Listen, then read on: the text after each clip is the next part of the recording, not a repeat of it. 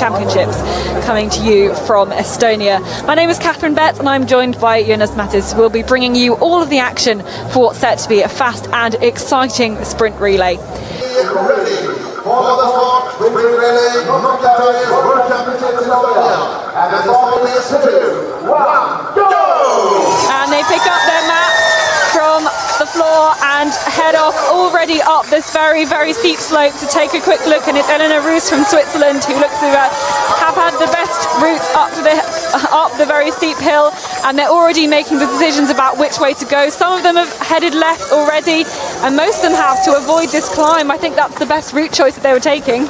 Yeah, we were actually out this afternoon, as said, and this was clearly faster than going over this first hill. So I think everyone took this route choice here. But here, actually, I think maybe running to the right would have been a little bit faster. But as everyone seems to run up on the same at the same place, it probably doesn't matter. Yeah, well, on the first leg, you're not likely to go in, and how they're getting tired. Yeah, now they are for sure. They are running on their very limit because of, you saw the technical data of the course earlier. It's a lot of climbing, and now in the last controls they just have to push again.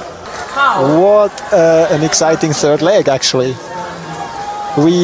When we were talking about the sprint relay beforehand, we were thinking that the last leg is going to be really decisive with strong.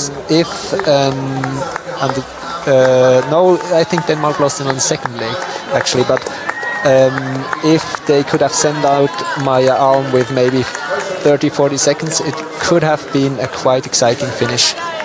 Yeah, I think there's some parallel errors being made. There's a few hills in line from each other, and I think the direction being attacked by the likes of Chris Jones onto Control 14 meant that there was I think parallel errors with some of the large round hills.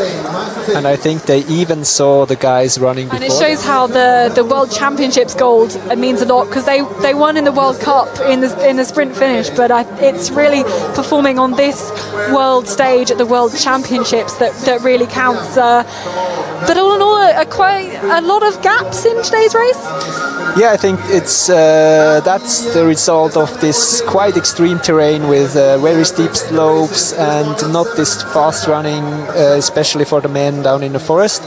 So we saw more mistakes than